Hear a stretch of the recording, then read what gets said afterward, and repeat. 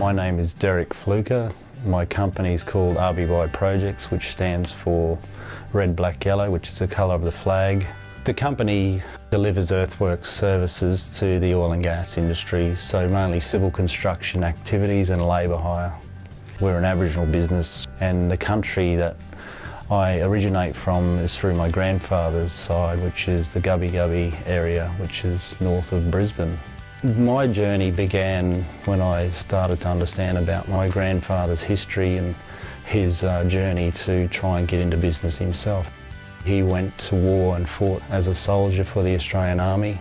He came back and he met up with another Aboriginal lady who lived in a mission which was controlled by the government.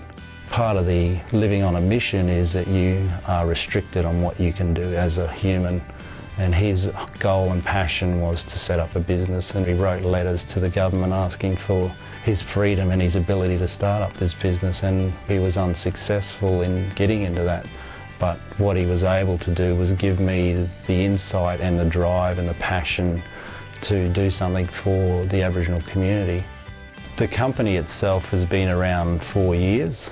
When we first started our work under the name of RBY, we bid for a mainstream contract, which was an opportunity in the oil and gas industry, and I used my own funding, my own savings to make that happen, and we were able to beat a number of other major players that were bidding for the same sort of work.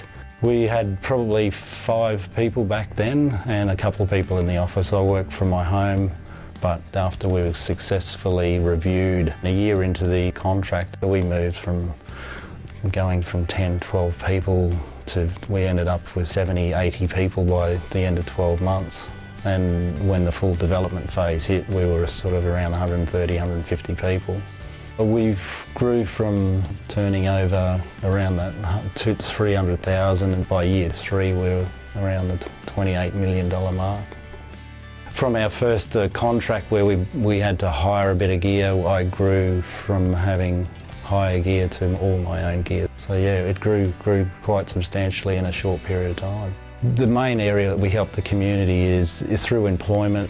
My vision in terms of Aboriginal development is about getting a job, feeling worthwhile about your life, having direction in your life, having the ability to look after your family, and given the resource sector is the biggest employer of Aboriginal people in Australia, and that employment opportunity and that training that we were able to deliver for people that come through our organisation, I believe is the beginning of a bright future.